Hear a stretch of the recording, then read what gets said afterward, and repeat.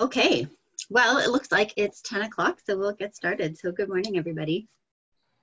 Welcome. My name is Mary Collier. I'm the Professional Development Program Manager at the Ontario Museum Association, and I'm very happy to welcome you to Ask Me Anything with Sarah Beam-Borg, which is a co-presentation with the Group of Ontario Emerging Museum Professionals Committee. So before I start, I'd like to respectfully acknowledge that Toronto, where the OMA offices is located, has been the site of human activity for over 15,000 years.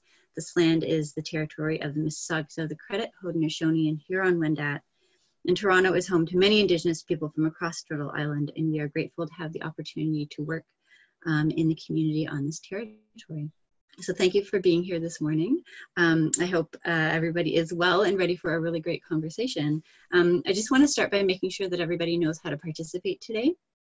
So you should be able to see my slides on the screen right now and see the presenters' faces and hear us speak. If you would like to send a message to a question to the presenters, simply type your message into the Q&A box that you can access either at the top or bottom of your screen.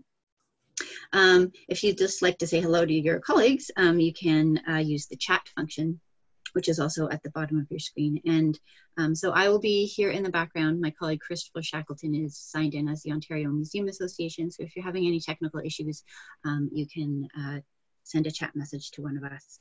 So we will be monitoring the Q&A throughout the webinar, and Madeline will try and get to as many questions as possible in the time that we have. So this webinar is being recorded, and the recording will be made available probably later today. So the webinar is going to be 1 hour. I should go to my next slide. There we go. Will be 1 hour. We'll begin with a bit of an introduction, and then I'll pass it over to our presenters to have their conversation. And then at the end, I'll do a few quick announcements, and we'll wrap up at around 11 a.m. So I would like to introduce our moderator today. It's Madeline Smolarz. Madeline is the chair of the group of the Ontario Emerging Museum Professionals Committee. She's a museum professional with a strong interest in the experiences of diverse populations in cultural spaces, particularly through the accessible and inclusive management of programs, human resources, communications, and operations. And our speaker today is Sarah Beam-Borg. Sarah is the Director of Business and Project Development at the award-winning museum services and design firm Origin Studios, but her professional experience in museums has included roles as collections manager, assistant curator, project manager, and senior exhibitions manager. So I think it's going to be a wonderful conversation today, and I'm going to pass it over to Madeline and Sarah to get started. Beautiful. Thank you so much, Mary. As Mary stated, my name is Madeline Smolarz. My pronouns are she and her, and I'm calling in from Kingston, which is sitting on land that is traditional territory of the Haudenosaunee and Anishinaabe people. So I'd like to recognize that in this space. Thank you very much to the OMA for having us here today. The Group of Ontario Emerging Museum Professionals Committee has been around for a number of years, and I'm chair from 2019 to 2022. Of late, we've been working on several initiatives. One was a COVID-19 survey that we sent out to the EMP community in Ontario, essentially asking what they're experiencing during COVID-19, what they need, and how we can help. And two of the biggest things that came out of that survey, first of all, was advocacy, essentially having us approach organizations such as the OMA and established museum professionals to advocate for EMP needs, but also to provide professional development. And that is where this webinar today comes in. And thank you very much to Sarah Beam-Borg. She had reached out to us, goodness, over a month ago, kind of just offering a hand, saying, hey, I'm here and happy to help. And I took her up on that. So thank you very much for being a good sport, Sarah, and joining us here today. Very much appreciate that. I'm going to try and share my screen just to make it available, or make some links available to everybody. I'm going to, let's see here, my entire screen.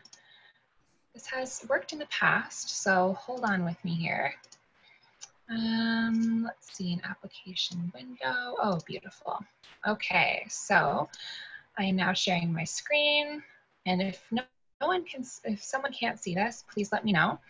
But I just wanted to make some links available to you all in terms of the Group of Ontario Emerging Museum Professionals Committee. Of course, we have our website there. We also have an email, and you can reach out to us anytime. It's really well monitored. It's the chief email that I use for GOEMP communications. If you search for our full name on Facebook, you will find us very easily. We have a really strong community of over 1,300 people on there from Ontario and other places as well. It's really beautiful the way it's kind of become a little Canada-wide and international space as well. And then, of course, we use the hashtag GOEMP on Twitter. And I did throw, of course, my name up there, and that is also my Twitter handle as well. So if you wanted to reach out to me later on or tweet at me during this presentation, I can't promise I can respond during this presentation, but I will certainly get back to you and would be happy to chat further about this. So that is kind of everything there. Hopefully you can find us pretty easily. And I will stop sharing my screen now, and hopefully that has worked. Perfect. I'll start my video again, hopefully. There we go. That was pretty seamless. So today I would now like to introduce our speaker, our Ask Me Anything person, the me being Sarah Beam-Borg. She's joining us, I believe, also from Toronto. Correct me if I'm wrong, Sarah, but I would like to turn the mic over to you to introduce yourself before we get rolling today. Perfect. Thanks, guys. This is pretty cool that this has come together the way it has.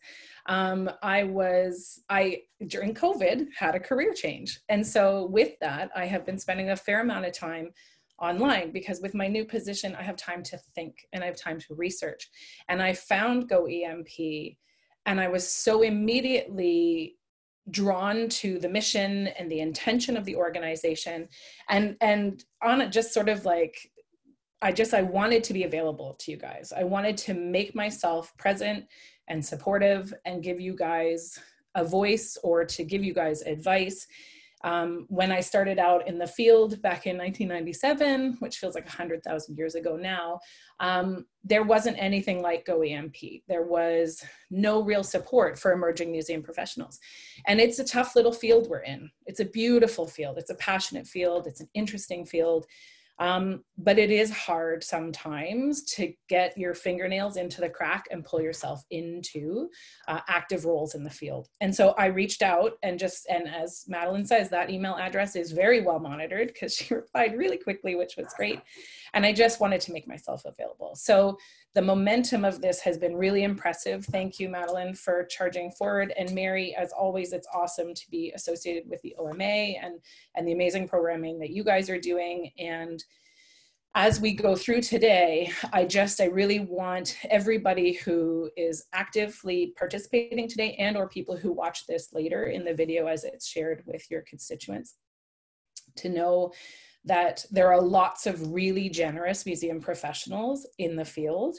I'm certainly not the only one. I'm probably I have a big loud voice. And so I just really keep at it, keep talking to me. I forgot to put it in my slides, but I'll give out my email address for sure, so that people can get in touch with me directly. And I'm really happy to be here today, and just ask me anything today, but also ask me anything for the whole rest of my time in the field. If I can help, I will. And if I can inspire my other mid-level career or senior career colleagues to do the same, I absolutely will. So this is a torch I will carry for a long time. Fantastic. Thank you so much, Sarah. Yes, Sarah has been a really willing participant and representative of, as she said, the support that is out there in the community for EMPs. It can be a little tricky to find, and I shared that in the blog post that I had written. You know, it's already difficult to make those connections in person, but COVID has just blown that up on a huge scale and made it even more difficult. So kudos to Sarah for stepping forward and for sharing her experience. And I know she has assembled a couple of slides to talk about that experience. And so you all know her a little bit better before we dive into the awesome questions that you sent via the OMA and our Google form. Okay. Perfect. So then I will take that torch back and I will go into my screen. I have to apologize right now. As I was doing this PowerPoint and it was quick, it was rough and dirty. There's a lot of pictures of me in it and I feel weird about that. I'm having like an attack of the humbles right now because suddenly I'm bringing myself forward. And in my field, I've always worked in exhibition development and exhibition management. And it's always been my desire and my preference to be the pedestal on which giants stand. Like want to be moving curators and artists forward for the best interest of the visitor. And so it is weird for me to be putting out pictures of myself because I'm much more comfortable with letting the art and the artist do the talking. So without further ado, I will do that now. But again, apologies that there's a lot of my face in this. And one of the first slides it's embarrassing. Yesterday when Madeline and I were talking and with Mary, we talked about, you know, actually having a picture of myself from when I was a student. So I did that. Okay, so as I said, I have been in the field since 1997. I did an undergraduate degree in cultural anthropology at the University of Waterloo. And then I went immediately into the museum management and curatorship program at Fleming College. So that is the dorkiest picture of me imaginable in the upper left corner of the screen, cleaning artifacts and learning preventive conservation. I chose the Fleming program really strategically. At the time, the U of T program was very theoretical. There was very little hands-on. There was very little applicable skill set development because it really was a very academic program. And so as an objects person, I really, really wanted to get in quickly and get the skills I needed. So in the center of the screen, you'll also notice through this, I have had every hair color under the sun. In the center of the screen, this is a picture of me just after my internship. So my internship for the program was at the Battersea Museum, and that was in 1997. And then they hired me, which was really incredible at the time. And that is me sitting with a new acquisition. Those are 4 pairs of shoes that were worn by Ginger Spice. At the time, the Spice Girls were a pretty big deal. And Mrs. Bata was completely against the acquisition at the time, but realized that speaking to contemporary visitation was essential, and hilariously enough, it was the only time that we could get the mayor, whose name I just forgot. Damn it, I'll remember it later. It was the only time we could get him in the building because he didn't see the value of the shoe museum. And so Mel Lastman was the mayor at the time. And it was the thought of proximity to Ginger Spice or her footwear that brought the mayor in to value this incredible cultural institution. I threw the photo in on the right because when I recently had my press photos done, as I was thinking of making a career shift, one of the things, well, this is an outtake because I was laughing. The photographer is a friend of mine and she made me laugh really hard. And it's weird to like a photo of yourself, but I like this photo and I wanted to use it as my press photo because can you imagine how incredible the world would be if you could use as your professional photo, a photo of joy. And so this is a photo that for me, if I didn't still have a mortgage and could handle the constant rejection of using this as a photo in an application process, I would use it. But the professional photo that Mary and Madeline very politely used for the call out for today is a more professional photo. And so talking about oneself and one's journey, I really just wanted you guys to know that joy should be, and probably is, a defining factor in your professional decision-making if you are in this field. And so be joyful. You can go from dorky to dorky in 20 short years. I have photographic evidence right here. Okay. I'm going to go through a couple slides. A lot of these are from the Aga Khan Museum. So I had the incredible fortune of ending up as exhibitions manager and senior exhibitions manager at the Aga Khan Museum. I started prior to the museum opening, so I was part of the team that opened it. And I left this March after an incredible time. And I left because it was time for me both to move on, but also to get out of the way so that the women and men behind me who would have the opportunity to walk into that position had a position to walk into. And so it's a lot of these photos are from there. It was an incredible 7 years, the most important years of my professional life. No disrespect to the Bata Shoe Museum, but what we did at the AKM was the undoable.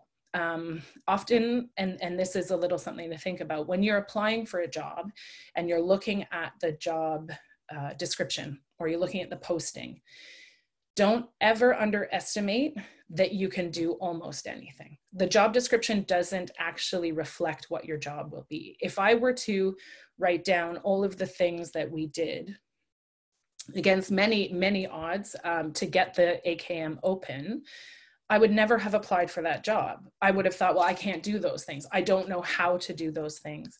And so just keep applying, even if it looks like something you don't understand. If you feel that you are relevant and suitable, please put your face forward and put your application in. The more often organizations see your name, the more apt they are to be aware of your desire and your interest in the institution. And so these photos here are just, the thing I want to say is, don't ever think that you can't do something. So my laptop, my tape measure, I'm not a mathematician, but I'm an exhibitions manager. And my whole job is to understand dimension, proportion. Don't worry about counting on your fingers. Like, if you have to use your fingers to count to 10, use your fingers. They're right there for you. The tools are there for you. Get every single certification you can as far as workplace safety goes, or working at heights. So, you know, the photo in the sort of center left, I put that in there because we are, or the AKM is, sorry, I'm so recent that I've left, is really committed to art in non-traditional spaces. So there is a real embrace of putting art in public spaces in the museum. And so this is an installation we did for Contact, which required that our entire team spend 2 days up in the air on a 32-foot genie lift. So if you're at an organization for an internship, ask to be part of the trained team. So if people are bringing in a service provider to do training for staff, ask if you can take that training. Like, working at heights is an incredible advantage. And so that's kind of why I have that slide in there. The sort of center top right slide photo is not a project I was involved in, but I was lucky enough to have a really, really lovely relationship with the manager of the ICT, the Islamic Center Toronto, or Ismaili Center Toronto. And so they had a broken piece of glass on their roof. And he said, come on, do you want to see how this sort of thing gets fixed? And so never say no. Never say no to an opportunity. Like, if someone says to you, come on, let's go watch paint dry, go watch paint dry, because they're asking you to do something, because that skill set will come in handy. And weirdly, paint dries a totally different color than it goes on, as we all know. But if you're working in a museum space and your painters are there, if you're not there watching the paint dry and confirming that the color is the color you want and need, who's responsible? Go watch paint dry, go watch glass panels be installed. It was also super fascinating, so I really appreciated the opportunity to see that. But I had a couple colleagues who were like, why are you going to do that? Like, this has nothing to do with your job. It's like, I am watching one of the most complex installations of a glass panel I will ever have the opportunity to watch. And so, as an installer at heart, for me, that was fascinating. So even if it doesn't sound interesting, go for it. If you're not busy, go and watch paint dry, go and watch glass be installed. The bottom right-hand corner is a funny photo, and the woman with the blonde hair always hates when I use this photo. She's a tremendous friend and colleague. Her name's Sarah Chait. It looks like she's just standing there. She's not. That case is so hard to open and close that her position is strategic. So Curtis and I are on the floor trying to lock the case while she pushes the exact 0.5 millimeter needed for things to line up. As a manager of people and as someone who has been managed, the value of trust and honesty and commitment in your team is essential. And so my heart broke to leave this team at the AKM, but they will rise by removing myself from that layer. They will pop into those spaces, and there's more room for their beautiful voices to be heard. And so my trust in that team was incredible. And it's just, never ever also, as you move up in your career, miss the chance to get on the floor and unlock a case with your team. Wash the plexi, sweep the floor, do those things that even though they don't look like the top level of what you should be doing, no matter where you are in your career trajectory, those are the things that show your team you're in it with them until 3 a.m. if it's necessary. These slides, again, it's a continuation of exactly what I was just saying. Think about putting art in non-traditional spaces. The upper left-hand photo, I'm trusting that your screen looks exactly like mine, but there's a photo, a big photographic installation in one of the reflecting pools in front of the museum. We were working again with Contact Photography Festival, and we decided that we would put art in the pools because the director of the AKM, Henry Kim, is an incredible supporter of crazy ideas. And so if it's crazy enough and you can make it work, it's always worth trying. And so people said, oh no, this will never work, this will never work. And it was, I think, one of the most impactful installations the museum has ever had because it was unexpected. And it was really affordable. We built the structures, and it's a reproduction, obviously, of a photograph, and it's outdoor vinyl. But for the cost of basically, I think that whole project was under $25,000, we could install 10 monolith installation photographs as an installation in the garden. Bottom left-hand corner, it's, again, two very close friends of mine, Simon Barron, a very talented and really, really interesting person to know. Also for GOEMP, he's the installation project manager at AKM.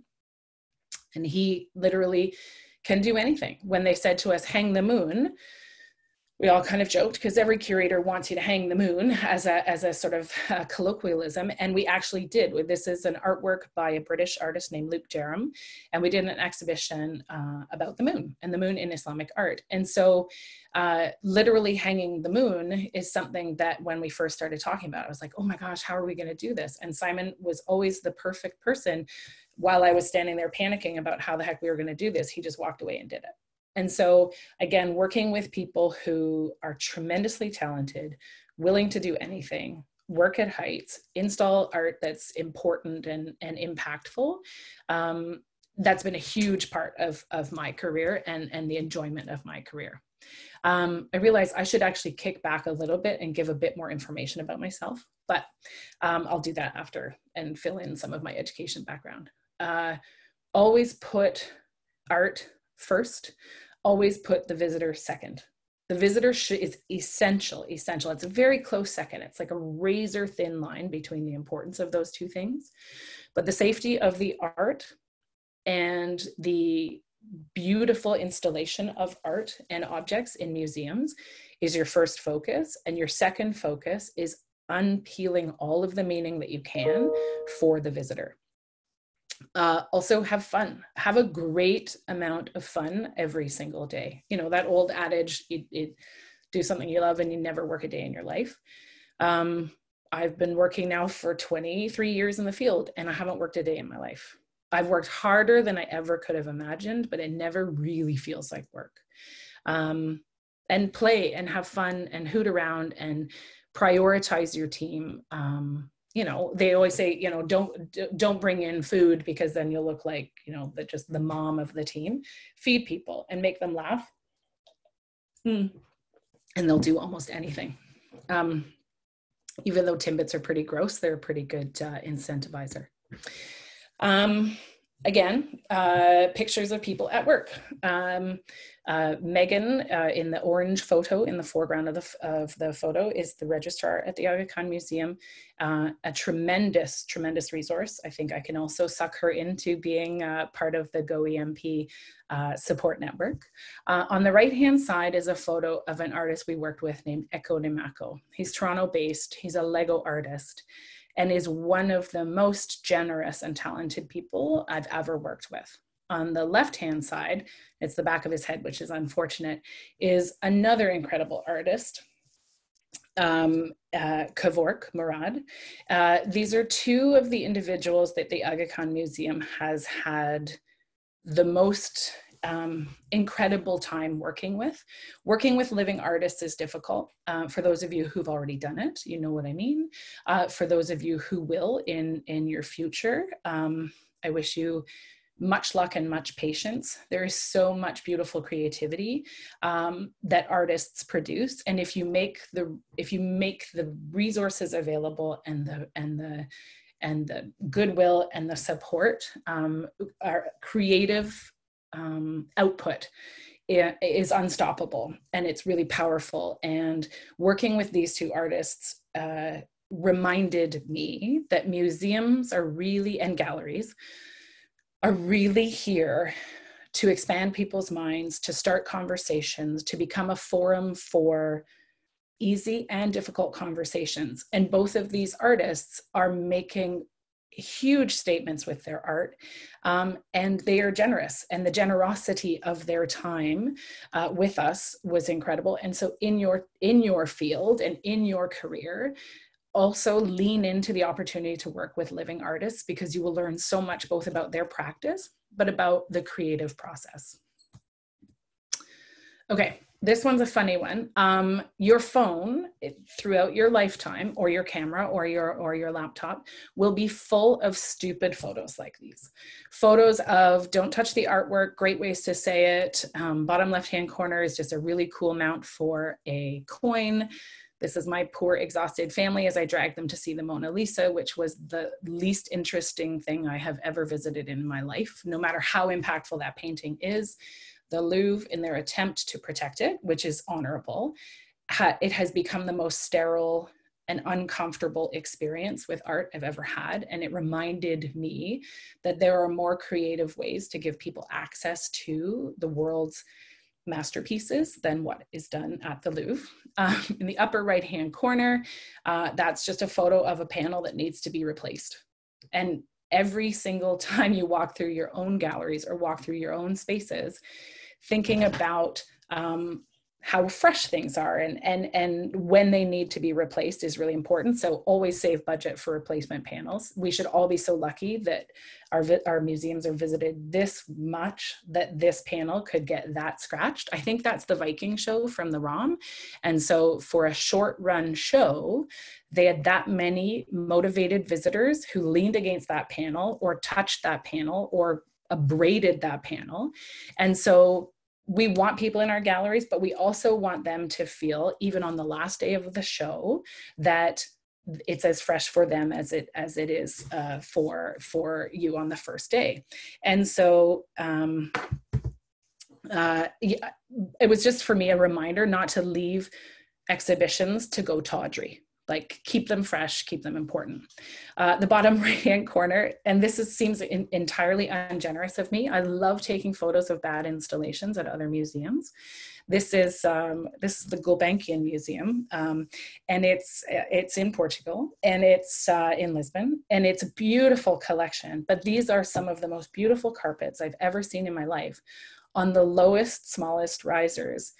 And people were stepping on them and tripping on them. And so these photos that my phone, literally at least 4,000 of the 6,000 photos in my phone are of bad installations or good installations. So beg, borrow, and steal from every museum you visit, and visit every museum you can. You don't have to pay to get into every museum. Like, think about the importance of footfall. If you can't afford to go, find out the free day and go on the free day. You'll learn lots just by spending time with, the things your colleagues have done. these last two slides I'm going to look at really fast. Get really, really good at public speaking. Not everybody's comfortable with it. I'm lucky. I'm very comfortable with it. But in my career, I have done so much live TV, morning TV, lecture style presentations, webinars, conferences. If you don't bring your voice to the table, no one's listening. I know public speaking is hard for some people, and I get it. It's easy for me to say, do it, but take Toastmasters, do whatever you can, talk to your cats, give speeches at your dinner table, do what you need to do to get conversant, because we've all been at those lectures where someone has spoken from notes and all you see is the top of their head the entire time. And you can feel their pain and you can feel their anxiety, and they may be a leader in the field, but you haven't been able to connect with them. And so getting really good at that is going to help you a lot in your career. And now we have seen enough of my dumb face, and I'm going to stop sharing now. Are we back to normal now, Madeline? Is it like what's on? Yes, I can see just you, and it shared beautifully. So thank you very much. And I can't believe you took up my challenge of sharing a photo of early career, Sarah. That was so lovely. And we all have those photos, right? And it's important to harken back to that time and to remember that time as one of great learning and one of fond memories as well. So thank you for being a good sport about that. I really appreciate it. And they were awesome, really awesome. Thank you. So we had some excellent questions submitted to you ahead of time. Some that were kind of bigger picture ideas, and some that were kind of honing in a little bit more on your experience specifically as a museum professional. So because you've been speaking about your work with exhibitions and whatnot, I thought we would start off with one question that essentially has to do with that aligns with that. Perfect. So if you don't mind, what would you say to this person who is asking, how do you get to the heart of an exhibit or interpretive plan's big idea? And they have that in quotes. Yeah, it's an excellent question. There's two ways. When a curator is researching and thinking and formulating, they will get really deep in it. Like they are literally the nucleus of this really, really dynamic brain process. But it also means they completely lose contact with what the show should be saying or doing. And so I will always spend time, I will ask a curator to talk, just talk. And then 2 days later, I will say, tell me again, tell me everything again. Let's start from the beginning. And you will hear at least 2 or 3 things that will come out in both conversations. It's because it's their reptilian brain hard at work, but those 2 or 3 things, they're there and they're inescapable. So you tease those out. And the curators will often say, no, those aren't important. Those aren't important. But it's they know they are. It's floating around. And then taking those 2 things and thinking, how do I, as a layperson, I'm a total layperson, right? Like for every exhibition I do, if we're going to do an exhibition on the moon in Islamic art or an exhibition on paper clips, I am your visitor as the exhibitions manager. I'm your visitor advocate. If those 2 or 3 things can't be defined, you don't have a show. You have an essay or you have a publication. And it's a very expensive way to do an exhibition if you cannot distill those expected learning outcomes or generic learning outcomes. Different institutions use different things. So you go back to the curator and you say, I have read your skeletal outline. I understand how you want to sequence this. We have to, in every zone or every section or however they want it described, or every room if you've got a historic house, we have to circle back to these 2 things. And never more than 3. Never more than 3 ideas. The big idea often comes from whatever internal working title you guys are using. So we at AKM, we often, and actually at the Battersea Museum too, we often would condense an exhibition to a one-word title. So I'm blanking on an example, but like the moon, we had a million titles, like The Mirror of Time and blah, blah, blah. Like we had these crazy titles that were really beautiful if you were writing a poem. But if you want people to understand what you're coming to see, they're coming to see the moon. So let's just call it the moon. Distill it down, because we can all get up our own noses about how intellectual we are, or how smart we are, or how deeply ingrained we are in the content.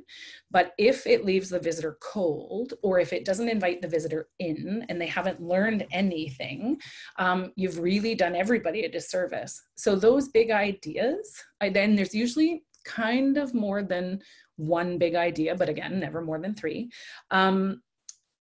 Get them early, repeat them, begin every single meeting where you're talking to your colleagues in the field, and make sure they're resonating with people. If it's leaving people cold, or they're sort of like, well, that sounds really boring. It's like, okay, well then let's use different language, but you're still explaining the same thing. I hope that helped. Yes, absolutely. I think people kind of get that worry of the blank page syndrome right at the start. You know, how do we distill this down, or how do we take our big idea and blow it up in a way that's going to resonate with people and connect them to that big idea without getting too far away from it. So yeah. I think that makes a lot of sense, and to make sure that you can distill it in a way that's accessible for everybody. Yeah, and also let it be messy for a while. Sorry, to circle back to that, let it be messy for a while. If you think about moving, your house doesn't look ready until it's, you know, you've gotten things sorted out. An exhibition doesn't need to be perfect until you begin the really deep planning stages. In the research and creative phases, let it be bonkers. Let it literally run out at the edges. Like, just let curators run and then pull them back in and just say, okay, what have you found? What's new? How do we do this? And don't hammer it down until you have to. Absolutely. So there was another question related to exhibits, but kind of overlapping with another theme that I pulled out from the questions that came forward, which is, of course, COVID-19. It's at the forefront of a lot of our thinking. And this person asked, what do you think exhibits will look like in a post-COVID-19 world, especially in terms of interactivity? Another person asked, how are museums moving forward post-COVID-19? And I think these two questions kind of pair well together. So essentially, how can we move forward, especially with exhibitions in mind and interactivity in particular? What do you think museums are going to look like? And I'm sure you've already been thinking this question over yourself.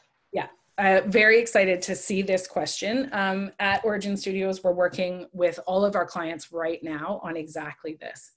So I have 2 answers, and I'm going to invert the questions. So the second question for me is the immediate, and we have to look at this in short term and then long term. So in the short term, visitor safety is essential, because museums are amazing places. We all love them, but we know that we are, you know, we can lean into our nerd energy because we love museums. Not everybody does, such that it was probably about 2 years ago, there was a McDonald's commercial, McDonald's Canada, where they talked about museums being the most boring thing they could ever imagine. And yeah, you should go to McDonald's. And I remember just thinking, I am in my own little echo chamber because I think museums are incredible. And I was shocked that McDonald's, which we all know is kind of grotesque anyway, would go to that length to just to throw museums under the bus because they're the antithesis to the joy of eating a Big Mac. All that to say, museums don't really get a second chance after they screw up. So with COVID, I think measured decision-making for now. I was at the AGO on Friday and on Thursday last week, and the previous day I went to the immersive Van Gogh exhibition. Two totally different experiences, two totally different approaches to art, both responding significantly to COVID. At the Van Gogh experience, they gave out buffs. If you didn't bring your mask, they gave out buffs with Van Gogh's face on it with a mask on it. It was funny, it was cute. It probably cost them 80 cents per person, and you're paying $90 for 2 people to go. So it was a good investment for them. They had done a beautiful job of indicating spacing in a really elegant way with circles projected onto the floor. So we did the walk-in one, not the drive-in one. It was an interesting experience. I'm not going to give it a big review here, but the very next day I went to the AGO, and it was the saddest visit I've ever had to the AGO in my career. Staff felt stressed. Signage was everywhere, and it was red, and it was anxiety inducing, and it was constant, and 5 people could be in this room and 6 people could be in this room, and nobody knew how to have a good time. It was quiet. And I wanted to say, guys, get a cellist into the Gallery Italia. There was so much room. Give a musician a chance to practice in this incredible acoustic space. Uplift my heart, because right now the COVID measures feel so heavy and so negative, when in actual fact, museums and galleries are the perfect place to feel enlightened and lifted and free and stimulated and energized. And I have friends at the AGO. We're going to talk about, ways that as a visitor, that really was kind of negative. But right now, museums need to move cautiously with safety in mind. Everybody's hands are peeling from sanitization, but who knew that just washing our hands could control so many of the pathogens that we're dealing with? I think we've learned so much about ourselves and about public health through COVID that will benefit museums. Now, so that's short term. Get rid of anything that can't be cleaned, anything that can't be sprayed down. It's not a time to be accelerating open display. It's a time to be putting things in cases just so that your visitors can feel safe and the art is safe. Also, get your staff back in that building and get them talking and happy and engaging and bringing forth their incredible expertise. Some of the best conversations I've ever had in museums have been with security guards who actively live with the work all day long. And engage your security team, engage your front of house team, get your managers out of their offices or their home offices, as it were, get them safely into this space, welcoming people back, make it feel like a party. Okay, we don't need confetti cannons or something blowing off when people arrive, but stop with the red signage. Stop with this hand. Nobody needs to see this ever again. We understand most museum visitors are motivated to be good citizens. They want spaces to have those experiences. So that's the short term. The long term, and this is something we're working on with our clients, post-COVID. And when we talk about post-COVID, we actually mean post-vaccine, because there's never going to be a post-COVID. We're not post-influenza. We're not even post-polio. And so human beings are chimpanzees. We are literally chimpanzees. We touch our faces. We touch our butts. We scratch our armpits. We touch things. You know a museum professional because as soon as they walk into a room with uncovered art, they put their hands behind their back and they lean forward to just consume it with their eyes. Most visitors don't do that. Almost everybody has a percentage of tactile learning in them, and they want to touch. They want to reach out. Offer people opportunities to touch things safely, to touch things that are sanitized. Offer people options. In a post-COVID or a post-vaccine world, please, museums and galleries, don't undo the work we've been doing for 30 years to get tactile experiences in your galleries. Recognizing the importance of education, recognizing the importance of interpretive planning, recognizing the importance of participatory learning. It can't go away. We can't pack it up because you are then designing for something other than a human being. In post-COVID, people are going to kiss again, and they're going to hug again, and they're going to hold hands. And people are going to have affairs and people are going to do these things. We're going to do all these things that everybody's holding back on right now, but it's unnatural. And so especially in museums and galleries, don't undo that work. Let's get the vaccines sorted. Let's get safe participatory back in our galleries. If you need to give out a stylus so that people can, you know, interact with touchscreens, do that. But you can also say, there is hand sanitizer right here. There are glass protectors you can get for any touchscreen that still allow the touch experience. And people, you can actively engage your visitors in cleaning it. You know, in airplanes, in the washroom, there's always that little sign that says, please use your hand towel to wipe off the basin for the next user. Hi, let's just do that. Please, after you've engaged with this, either put it here for sanitization or wipe the screen. Make it a two-way conversation. Museums have been working on being this place for two-way conversation, and this is a great way to get visitors involved in their own health and the health of the community around them, but still doing cool stuff. That was long-winded, sorry. No, that's okay. I did ask you 2 questions, and you actually kind of answered a third a little bit. Someone was wondering, you know, what can we do in terms of programming and engagement during COVID? And I think you gave some great examples that would kind of help that person have a little bit of guidance. So thank you. And during— Can I sneak in? Sorry, Madeline, can I sneak in with 2 things to that question? Let's get musicians in galleries. Let's get storytellers in galleries. People don't need to be sitting closer than 2 meters to enjoy the human voice, to enjoy poetry. And the AKM has been doing this forever, is bringing really engaging moments into galleries. Design your galleries with spaces for performance.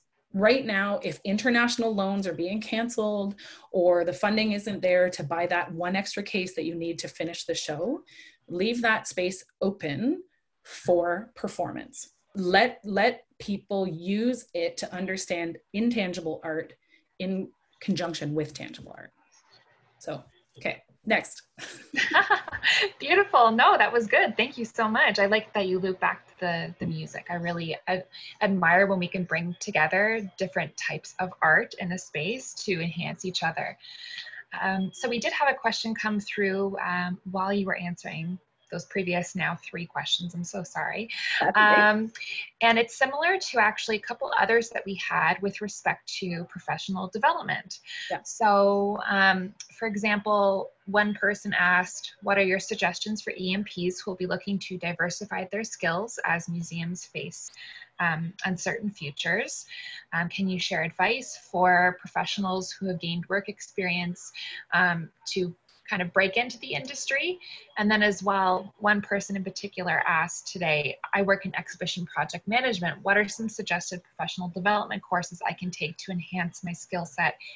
And essentially, I think all these people are looking for a little bit of guidance and maybe perhaps reference to what has helped you in the past, some resources and courses that have helped you that could help them build themselves up and move forward.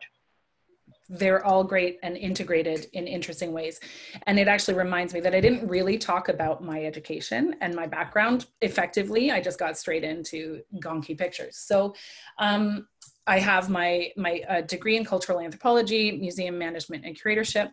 And so I was at the Battersea Museum after my internship. And as I was there and starting into managing exhibitions, which interestingly, you can't really do training in, it's sort of like you learn as you go because they don't really offer an exhibition school.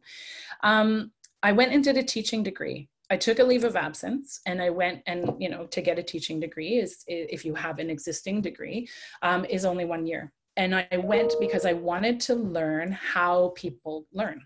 I wanted to learn about good pedagogy. I wanted to learn about scaffolding people in just outside their comfort zone, because art can be uncomfortable and should be uncomfortable in a lot of ways, unless it's just decor. And so having an education degree really has helped me immeasurably.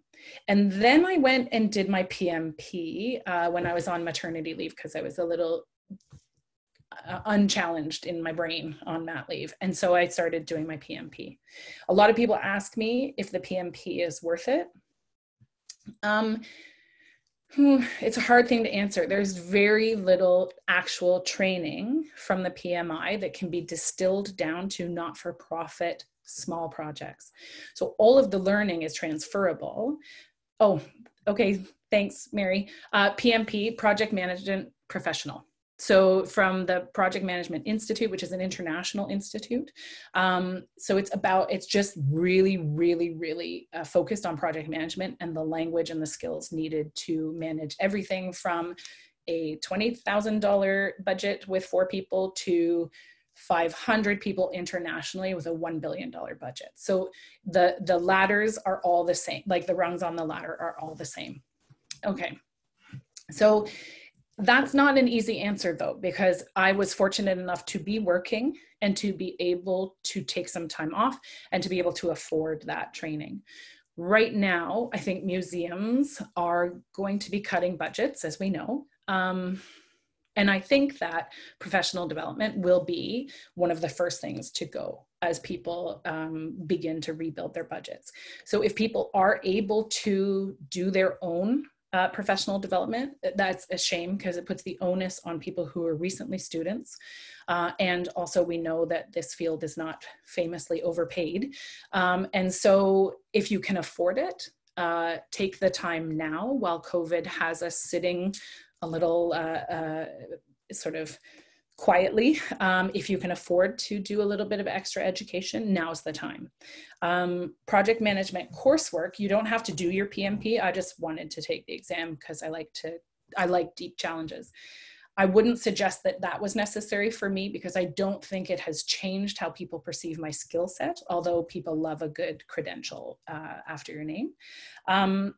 Project management training is excellent and you can get it at any college or any university and you can do a lot of it online. So for me, that would be the biggest asset.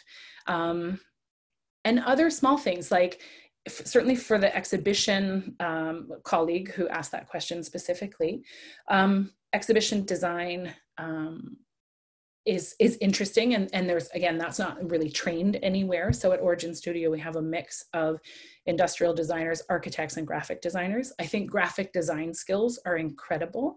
One of my sweet, amazing former colleagues at the AKM, fairly recent graduate, my friend Alessandra, she is a genius, literally the most quiet hero I've ever met. So while I'm, pushing forward on the big stuff, every once in a while I would turn to her and I say, can you just do this? Can you design this? Can you lay this out for me? Like 30 seconds later, she comes to me with like 4 or 5 different amazing things. So she is a perfect example. So she's working at the AKM, a fairly recent graduate, I think within the last sort of 5 years. She came in a position that wasn't her desired position, and she has made a job for herself because she just came in and never said no. Like she's always willing to do interesting, amazing things, always willing to get dirty. So even if you're not doing professional development that is credentialed, if you're in an institution already, go and hang out with the facilities team, understand how the HVAC works, volunteer to be at the front desk, understand visitor experience, do visitor evaluation, take it upon yourself to go sit in the gallery and watch for hotspots, watch for dead zones, watch for things people walk right past, and go to the curators and say, nobody's looking at this awesome thing. What can we do to enliven it? Because probably for the cost of 2 square feet of vinyl, you can turn that dead zone into a hotspot. And so sort of Alessandra's my best example of an emerging museum professional who just is always willing to do anything, learn new things, and she has these amazing skills. So good graphic design skills are incredible to have because they didn't teach that to my generation. I hate saying that out loud, but we didn't do graphic design. So in my job, I've always hired graphic designers, and every once in a while I turn to her and she can do exactly what we've hired out for. And so graphic design for sure. And anything that you find compelling, anything you find interesting, visitor evaluation is a big burgeoning field because I think post-COVID, there's going to be a lot of interest in return on investment. So if an exhibition was a total dud, the ability to explain why so that you never repeat the mistakes of that are pretty important. So I would say those two things: museum visitor evaluation and graphic design. Fantastic. Thank you so much. I will put in the chat if anyone's looking for further information on just general museum programs as well to get started. If, for instance, you're a little bit outside the field right now, we do have a listing at the bottom of the resources page on the GOEMP website. Just, I think, you know, we don't rank them or anything. We just have them in alphabetical order for anybody to check out if you're curious. I will say during COVID, I took a kind of like a management course through a local college, and that was a great way to kind of open up my eyes to different ways of doing museum work. And, you know, the field intersects with so many other fields that it's honestly, you could start anywhere and really start to build your career in a meaningful way. Yeah, that actually stimulated a memory for me. Thank you, Madeline. There's a lot of free coursework online right now. Like Harvard and Yale have both unleashed a ton of good free programming. Again, it doesn't lead to a credential, but mentioning it in a cover letter, like while I was working from home and was working 4 days a week instead of 5, on my 5th day, I took the Harvard free blah, blah.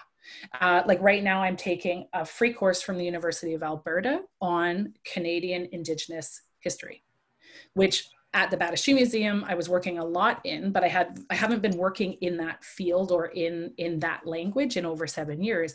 And so for me, moving forward with any Indigenous project that comes my way, I want the language, I want knowledge, and I want good basics because they don't teach it in school.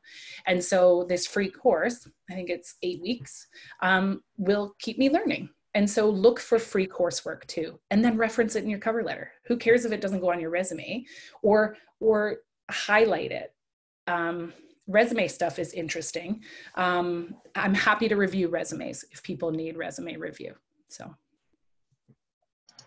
Wonderful, thank you. I know we only have about 4 minutes left, so I think I will try and sneak in one more question before we leave it to Mary to close us out today. To finish up, someone asked, this is a hard field with lots of ups and downs. Yep. When did you know it was the field for you? I thought that would be a nice way to finish off today. Thank you. I think I knew from when I was little, but I knew I was in a really, really boring French administration program when in my first year of university. And as soon as I took Anthro 101, my whole brain exploded. And I knew, again, if you can find something you love, and for museum workers, obviously it's history, the human story, objects, art, all those things. I knew when I was little that I loved museums. I was lucky. I was in a very, very culture focused family. But sitting down in Anthro 101 and understanding humans, or trying to understand humans, isn't that lofty that I just said I understand humans? I don't understand humans. I really want to, and I like it. For me, it was Anthro 101. So it was in my first year of university that I was like, okay, I'm going to turn this into a job. I love that. I think everybody kind of has that inclination and then that light bulb moment. For myself, I actually started off in linguistics and psychology. I was going to be a speech pathologist, and first year university, I found myself in a linguistics class thinking, I understand nothing of this and I have no desire to try and further my understanding. So what am I going to do? And I was taking an ancient Greek civilization course for fun. And I started volunteering at the museum on campus. And it was just like that huge light bulb moment. And I, went behind everyone's backs, changed my program, and here we are today. So thank you so much, Sarah, for sharing your wisdom. We will certainly make your email address, your Hotmail available. I'll quickly pop it in the chat if that is okay. While perfect. Yep. Mary closes us out today, but I wanted to give you a massive round of applause for that. Thank you. So appreciative. I know I speak for not just myself, but the GOEMP committee and many of our participants and community members here today when we say thank you. So Mary, let's pass it over to you to close us out today. Okay, well, thank you again so much. I wanna echo those thanks, and Sarah, for being so open and frank and generous with your time and experiences, and Madeline, and to the rest of your colleagues on the GOEMP committee. You're, as Sarah said at the beginning, a really fantastic asset for everybody in the Ontario and Canadian museum community, and we're really fortunate at the OMA to have you as partners. So thank you for pulling this together as well. So I am just going to do a few kind of wrapping up announcements today. I want to thank everybody who signed in today for your participation as well. And just a few notes about some upcoming events. So on Wednesday, we have our next Museums Connect on OMA member check-in, which is just an opportunity to get together in a Zoom meeting with your museum colleagues and talk about whatever happens to be on your mind. So if you'd like to join that, you can register on our website. If you go to the calendar for this Wednesday, you can find the registration link there. So I hope that we'll see you at that one. And then next week, we are doing a webinar with the Ontario Association of Art Galleries on scenario planning. So it's a bit of a longer webinar.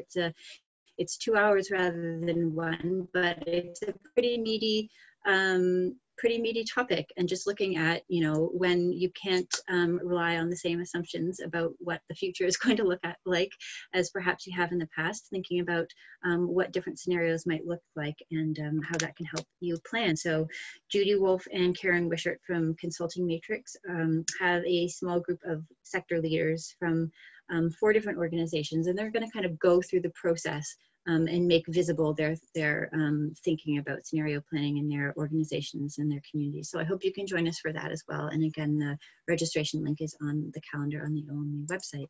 And just another mention that we have been doing these webinars free of charge as a service to the community. And if you're able, there are ways that you can support the OMA to continue to do this work. One is, if you're a member, please renew when we send you your renewal reminder. If you're not a member, please consider becoming a member and joining this community. It's a really fantastic one, as you can see. And if you're able to make a donation, one time or continuous, that is also really valuable. So we thank everybody for your support of the OMA, and even just in your participation in events like this is a really fantastic way to make our community stronger, and we appreciate everybody and any way that you can participate. I want to give a reminder about our COVID-19 resources page, which you can find. This is the link from the homepage of our website, and we just update this as often as we have new resources available. So please do check back on a regular basis.